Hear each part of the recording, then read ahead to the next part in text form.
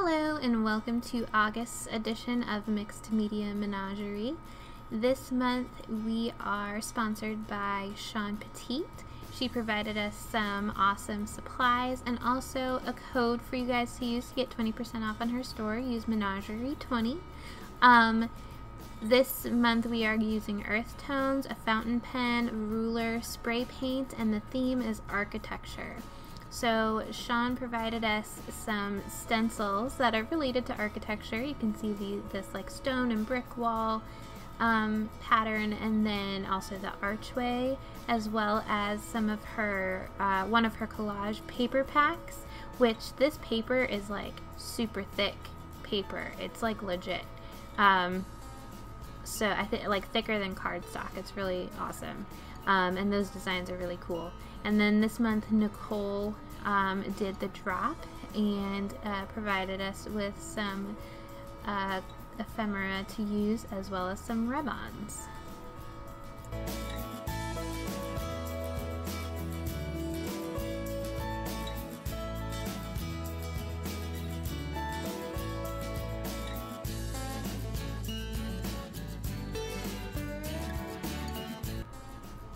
So I'm going to start in the way that I usually do and put some collage papers down on my page. I am just ripping out some of the more interesting designs from the collage paper pack, and then the Dina Wakley Media Journal, this blue one, the paper is already like super thick. So I was trying to, I wanted to use the collage paper packs that Shawn gave us, but I was trying to make the paper a little thinner, so I was trying to like rip off some of the layers of the paper because I didn't want this page to end up being like really super thick. It kind of worked. I did end up ripping it a little bit, but that's okay. I mean, I'm just collaging it down anyway as background, so it's all good.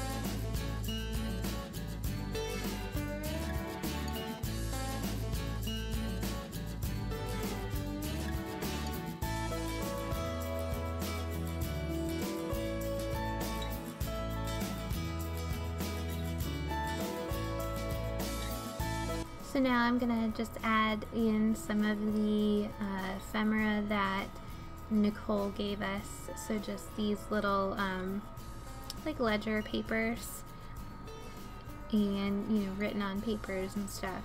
So I'm just gonna add that to my background, and then the next step, of course, is to put a thin layer of gesso. It's like I have a theme or like a pattern for these things. These are things that I just automatically go to when I'm starting a page.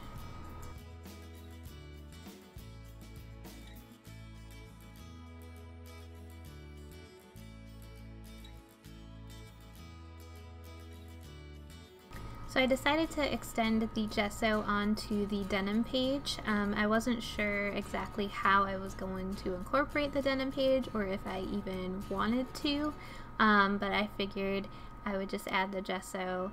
I was thinking of doing it like using the page in kind of like this shape, this like big at the middle part and then getting smaller towards the side. So we'll see if that happens. So now I'm taking some of my paint. I pulled out all of my neutral-ish colors. I was kind of going back and forth in if I wanted to do, like, because it's earth tones, right? So I mean, anything can really be an earth tone, right? So I was like, well, do I just stick with, you know, your browns and your grays, or do I go into like maybe some blues and greens? And we kind of talked about it and decided that it's kind of like these more neutral kind of colors. So I'm using a Payne's Gray, Burnt Sienna, yellow ochre, and like a Titan buff kind of color, and then I think it's transparent red iron oxide. So I'm just kind of, I sprayed the page with water, and I'm just kind of moving the paints around with my brush and kind of letting them flow and having fun. And then I'm also going to bring them across to the denim page.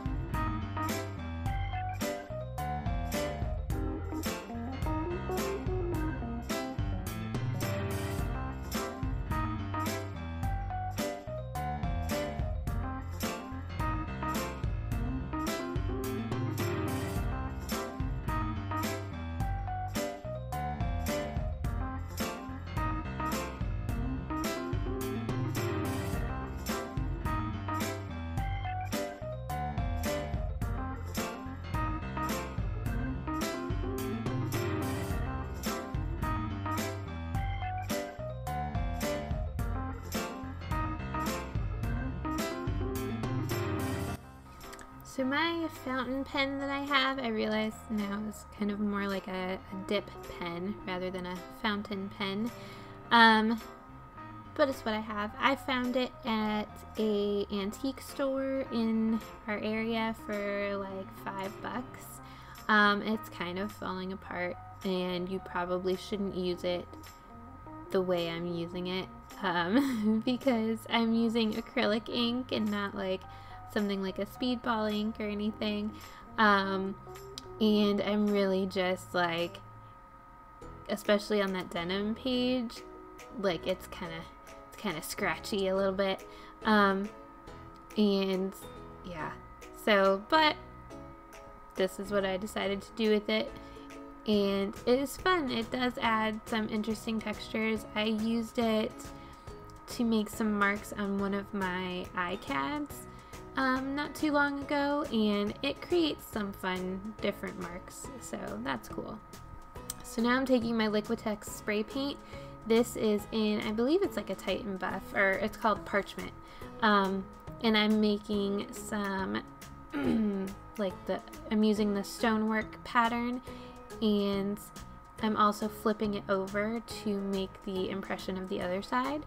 And now I'm taking some Payne's Gray and making an archway as like a focal point on that page.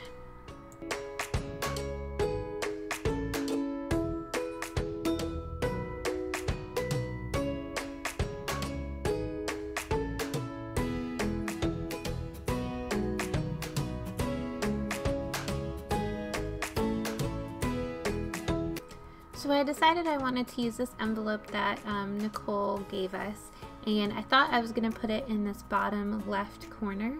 I even went so far as to completely glue it down before I moved it, because I decided the top left corner looked a little more empty and not as interesting, so I put it up there.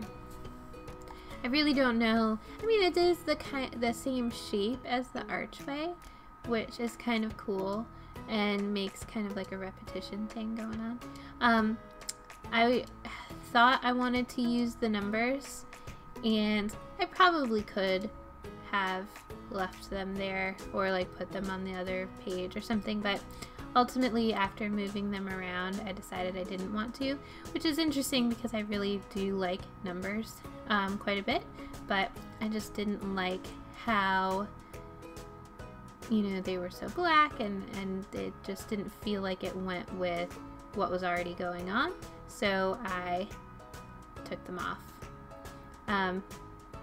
Which, I mean, looking at it now, it doesn't look so bad, or as bad as I was thinking it did, but oh well.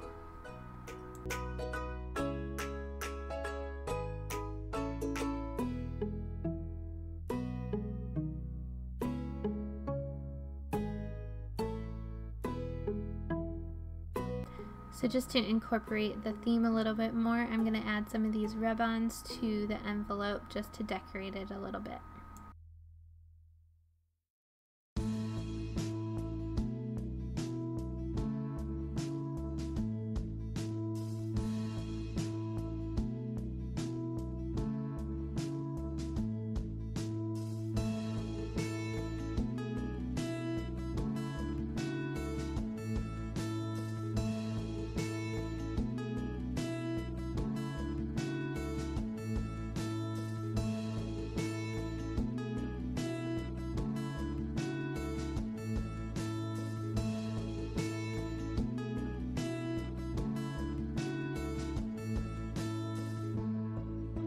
So I wanted to try incorporating this like pale pink color,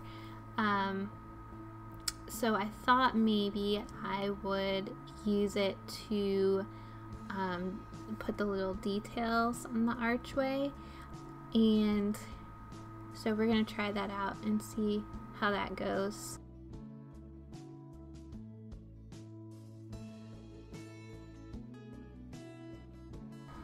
So I wanted to add some more repetition with the archways, so I took the stencil and some black spray paint and I kind of lightly spray painted it,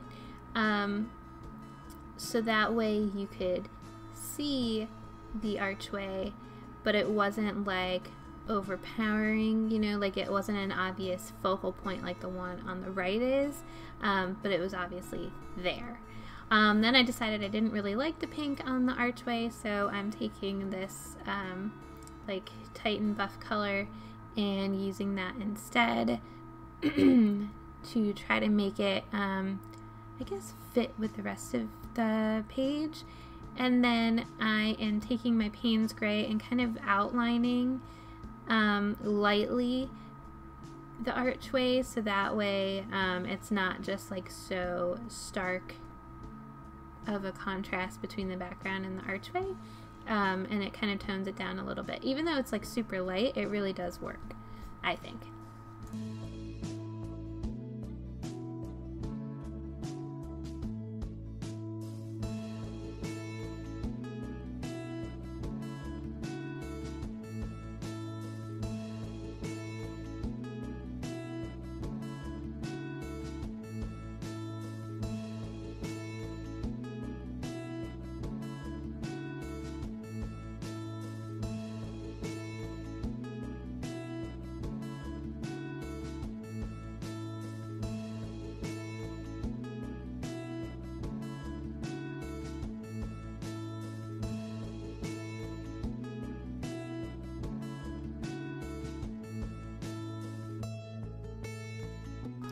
So I really wanted to use this like packing stuff that Nicole put in the ephemera packs. I wanted to use it as collage, and then I was like, well, it's gonna smash and it's not gonna look as cool. So I eventually decided to use it kind of like a stencil and add some pops of green around my page, because green is another earth color, earth tone, I guess. Just to add a little bit of a different color thing.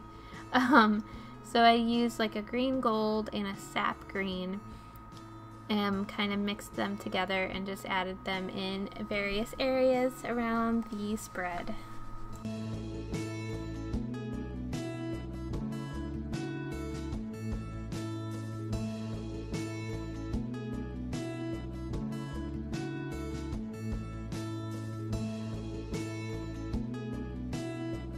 I went through my quotes and I found this Dina quote that is one of the tissue papers that says, "Watch where you put your longings," and I kind of wanted something that kind of went with the theme of, you know, the doorways and stuff, and I felt like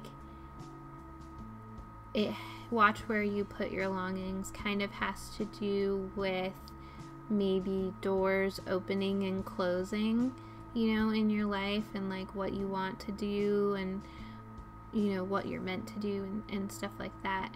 And so I felt like it really went with the theme and what I was trying to go for.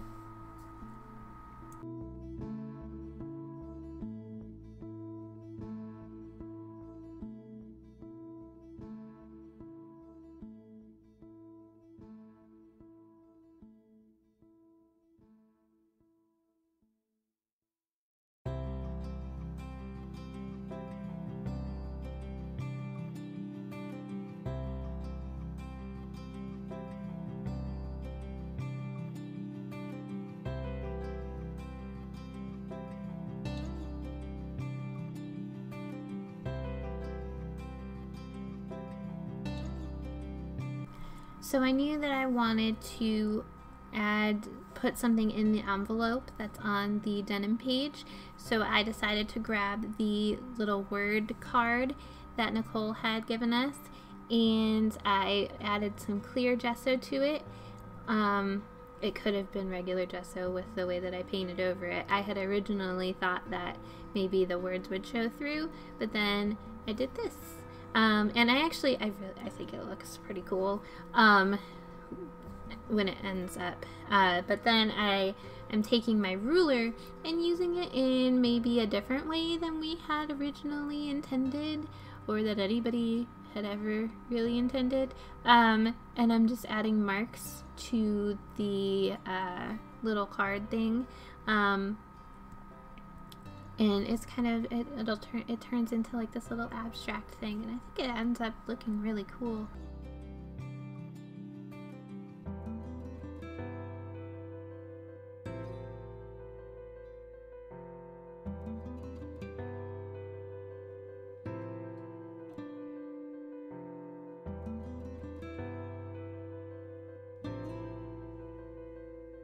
So then I decided to use the same kind of mark making technique, we'll call it, with the ruler. I really wanted to add some of that pink to the page. So I am taking my ruler and making some lines and marks and seeing what happens.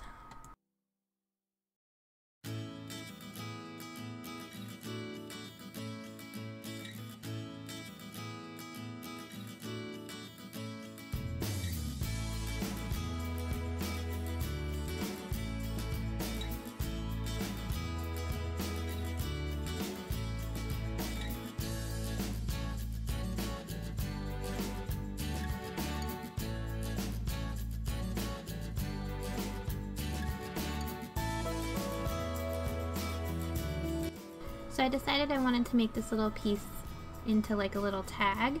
So I poked a hole in the top and used the string that Nicole tied all of the ephemera stuff with to make like a little ribbon-like thing at the top.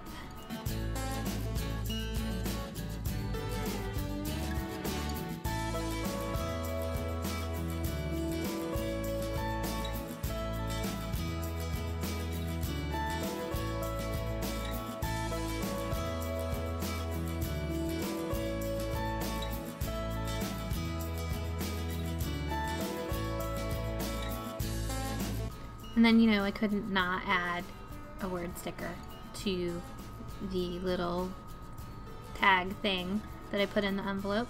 So I found the perfect one, and I believe it was dreams, and added that to the page, and then, or to the tag thing, and then that was pretty much it. I really hope that you have enjoyed the process for this month's Mixed Media Menagerie, and that you enjoyed the theme, and I hope that you will feel inspired to make something yourself.